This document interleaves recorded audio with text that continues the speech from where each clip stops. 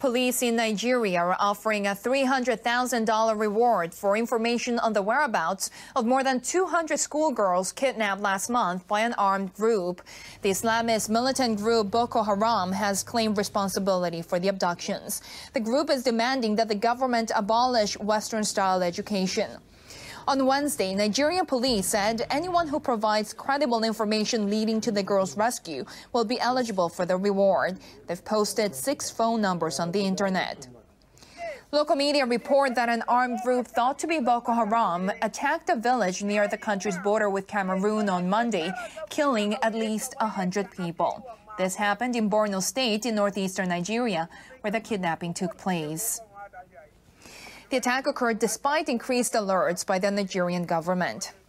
Now, France has offered to help Nigeria find and rescue the schoolgirls. Foreign Minister Laurent Fabius said in Parliament that his government is ready to send a special team to Nigeria to assist in the search.